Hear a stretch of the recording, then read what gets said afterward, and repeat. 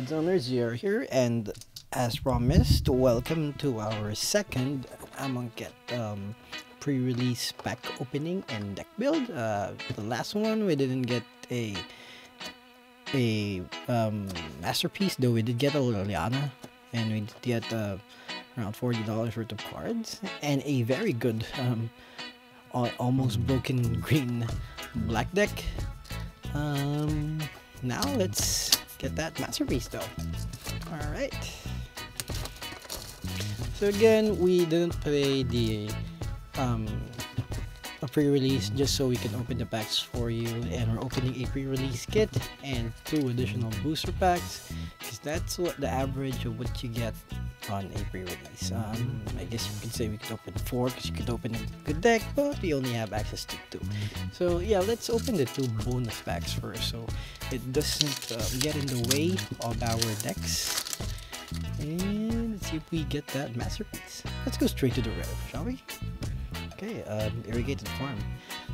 Cycling lands are around $5, I believe. Let's see what else we get. Just mediocre cards, nothing really special. I guess nothing's really special if you already go to the rare part, right? I mean, nothing else is gonna be, but you know, we value your time. So we do that. The last time we got 2 foil lands out of the first 2 packs, and I mean full art lands. Commit to memory for to cast but target spell or non-land permanent at all its own library. Memory after match, special place your hand and library into your graveyard, then draw 7 cards. I guess just there's some sort of combo there. Okay, so not too bad. There is that the $5 card, which means we're only aiming to get like $25 more. Is commit to memory worth anything? Let's see. Nah, it's worth $1. And again, these are from our price pack, so I'm not really didn't really look through the comments if there's anything good there. Put these aside for now. So commit is actually $1. So if you want to be exact, that's around 6, and irrigated farm is around 6 actually. So that's $7 worth at the moment. So we need 23 more to break even. Oh, and again the same die. I wonder if this is the same die for all the packs. It's really good. We got the same color in the first one. Yeah, like a translucent glittery die. If it is the same die for everything, I guess that's still good. I mean, right? Oh, another irrigated farm. Oh, I guess if we end up in blue white, then this is really awesome. Oh no, because that's the price back, so we don't get to use it. But anyway, I'm guessing this is a $10 card, so we are at 17, and we only need to make up $13 worth. So I'm guessing we're doing that, right? Plus, hopefully we end up with a Master Fleet piece, a invocation. Let's do it.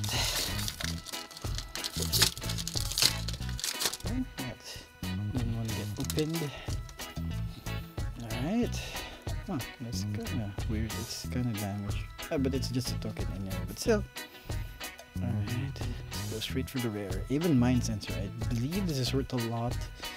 I will check back later. And sort by color.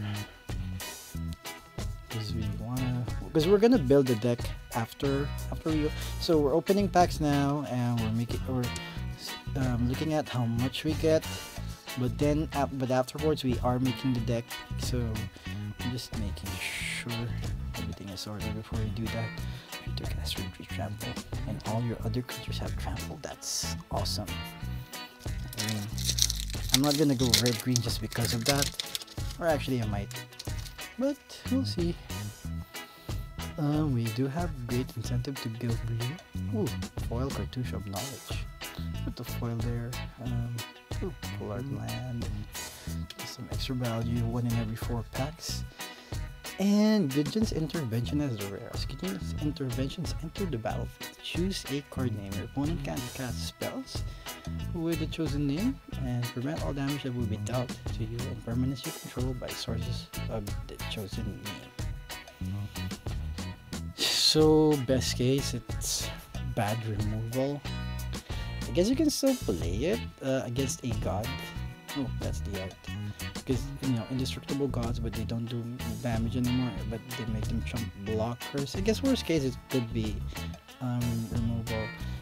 Even Mind Sensor actually also not that good. I mean, that's still a 3 mana 2/1 flyer that prevents your opponent from searching, but well, with flash, but otherwise it doesn't do too much. So our rares actually not that good at the moment.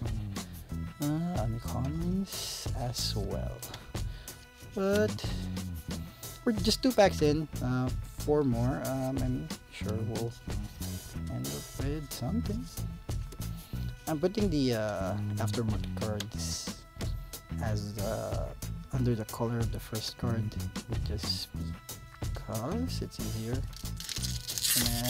Didn't have time to think about that. Alright, Beast Token. Oh, this is a trial Beast Token. So, whoop, Gideon of the Trials. So we got Liliana for the first pack. Now we get the Gideon on the second one. I guess we're playing white. If you don't know what this does, 3 mana for a 3 royalty planeswalker. Until your next turn, prevent all damage to target permanent. Oh, sorry. Until your next turn, prevent all damage target permanent would do. 0, it becomes a 4/4 human, indestructible, the usual thing that Gideon does. And another 0, you get an emblem with, as long as you control Gideon planeswalker, you can't lose the game, and your opponents can't win the game. So I will still need to find a way to win the game and then get rid of him and not lose the game at the same time. So I'm not sure how usable that is in limited, but the 4/4 thing and the prevent all damage thing and the fact that you have a planeswalker in limited, that's always almost playable. In this case, I think it is, and since all of our rares are in that color, we might actually end up there. Might, not sure yet. But at least we made up the pack already. That's like a like $40 card at the moment, almost 50 I think. We'll get you the exact numbers once we lay out the rares after we open all the packs. After we open the masterpiece that's in this pack. No, never to return. White black is good, I guess. Put the rares in one pile for now. You kind of want to end up with black to use the blue white too, so to be able to use the lamp. You don't have to create a curse like this card. Like in a 2-color deck that's not heavy on specific mana colors, I'd be using that a lot. Why did I put white there? Yep. You want to use white because of the Gideon, but I haven't really looked at the bottom part of the Kirby yet. If you don't get anything too good, you still don't use it. Drake Haven, 3 mana. Whenever you cycle or discard the card, you may pay 1. If you do put a 2/2 blue Drake token with flying into the battlefield. I guess this is good if you. This is a good build around card. Definitely getting a 2/2 Drake whenever you cycle or discard is really good in limited for the investment of 3 mana initially. But yeah, there are cards to do it. Maybe we can make a build around deck for that. Let's see. And it is in the color that we want to force. At this point, if you're just playing the pre-release, you've already won because you've gotten the Gideon anyway. You might want to give it a try, but still, we're still playing to win. So let's see what else we get. 6, 7, 8, 9, 10. Was that 10? So no foil, because that's 10 commons. So unfortunately, no masterpiece for us today. We did get masterpieces for the last two sets, so we can't be too greedy. We're just opening like 4 or 5 pre-release kits. You can't have them all the time. Not to feed. Oh, I didn't realize that, like, we had this in the earlier deck. I didn't realize it was a rare. That's why it's good. It's a at the very least it's 3 mana 3/3, and it has an aftermath that draws you cards for 4 mana. It's a very good card. Evolving wise, I didn't know that was in the set. But yeah. Oop, it's rare. Not worth too much. So let me show you the rares. Well, let me put aside the commons first, show you the rares again, and let's look at value. I know we've made money because of the Gideon, but let's find out how much.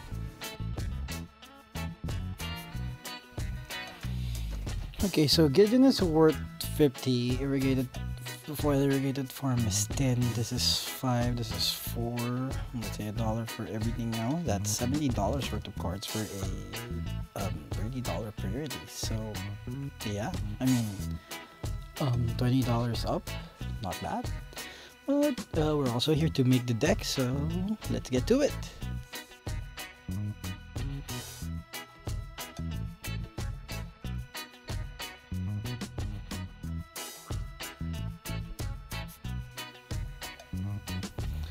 Okay, so we unfortunately we didn't have enough playables in white to actually run the Gideon.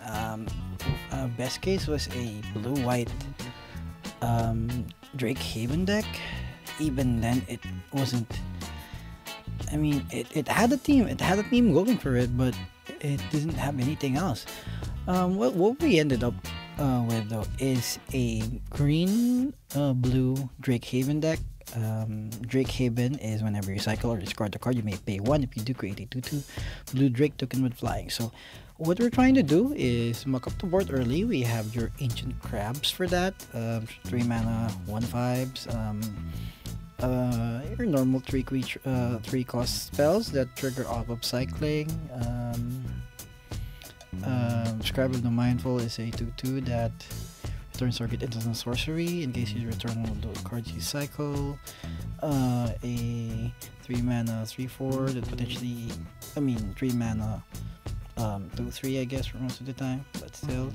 Your Mouth to Feed, which creates a 3/3 and draws you cards, because again we just wanna draw cards and get to the big creatures, or get or muck up the board and do some Drake Haven shenanigans. So a counter spell, because we really don't have, because we're cycling most of the time anyway, so like counter spells normally are bad main deck in limited, but if you have a lot of cycling cards, you have the option to counter or cycle. It makes it playable-ish.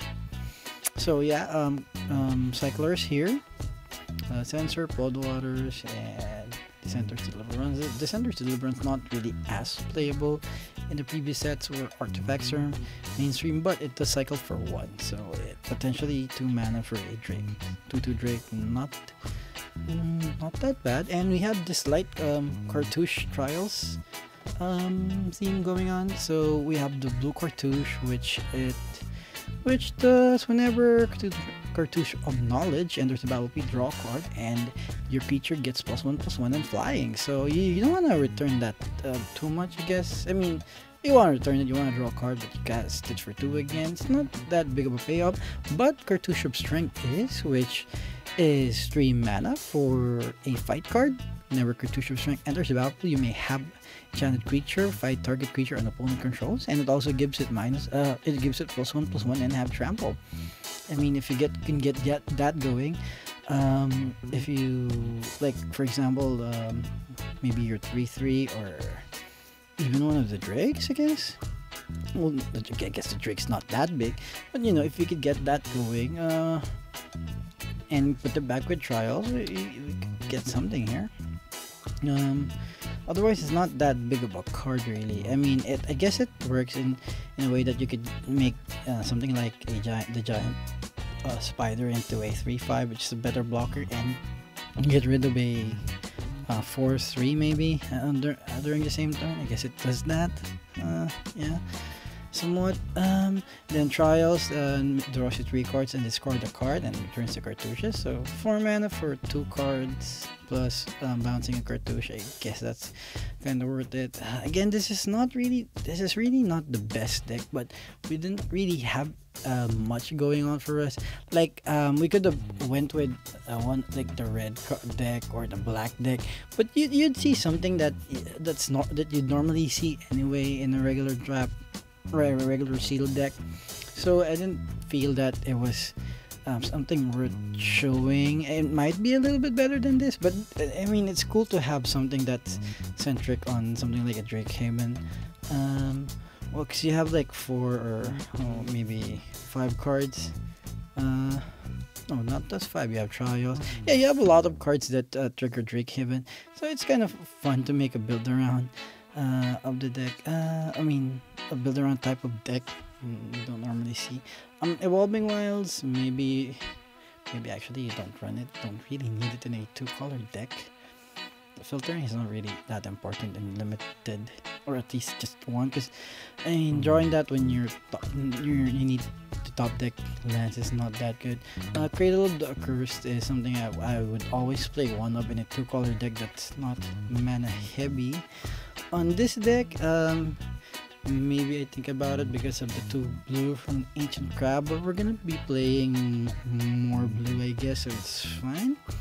Other than that, we have your 4-drop for to reach, a Shimmer Scale Drake, which is 5 mana for a 3/4 with cycle if you ever need to cycle early. Otherwise, you can just wait for 15 for a 3/4 flying. Doesn't mean it's not the best card, but it's not bad either. 5 mana for a 5/5. This is just something that would benefit highly from your cartouche. Well, even the Drake actually does that. So, you know, just some cards that let you do something while we're waiting for payoff cards. Or actually, they can also, like the Colossopede also marks up the ground really good while you make your Drakes. Another good card is your Angler Drake, which is your 6 mana 4/4 flyer with the Mana War effect. So of course you bounce something that's big with the cartouche on it, or just mount something really big that you want off the board for a bit. Otherwise, it's a 4/4 flyer, which is always big. And remember, we're trying to win in the air, so that's always something. And if we actually we have more cyclers here if we get to it.